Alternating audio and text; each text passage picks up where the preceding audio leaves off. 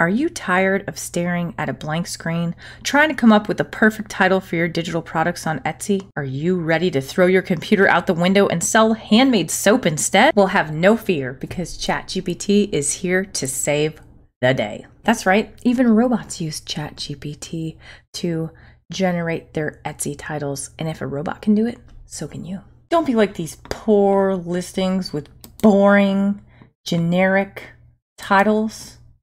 You do not want this to be you. Stand out from the crowd with ChatGPT. I mean, look at this. This is freaking amazing.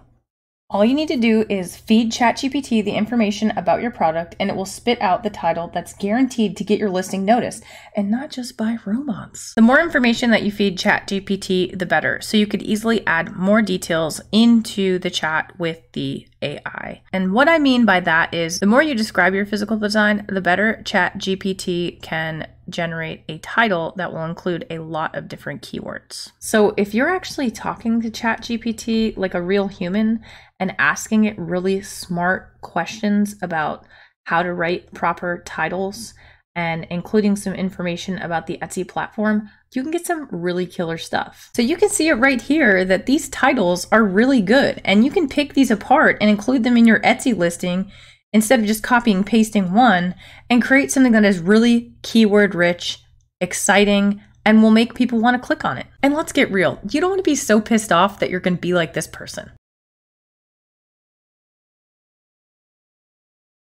Have you ever felt like that before? Because I sure as hell know I have. You want to be able to utilize tools that are going to help streamline your process. And ChatGPT is one of those tools that you can utilize to improve your Etsy listing titles and try to get a jump on the competition that is out there in the sea of Etsy SVGs and other digital files. You really want to make sure when you are using the tool that you're actually utilizing it to its actual ability. So as you saw there in the last example that I did, instead of typing out a bunch of sentences that I had done on previous videos, I am actually interacting with the chatbot. I'm explaining the SVG idea, interacting with the bot, and therefore getting some more interesting results than if I was just saying, hey, can you generate X amount of titles based off of this design? I'm actually giving a lot more information about the design to the bot, and therefore getting improved titles out of the tool. So that is definitely one tip that I think that you should utilize while you are using it.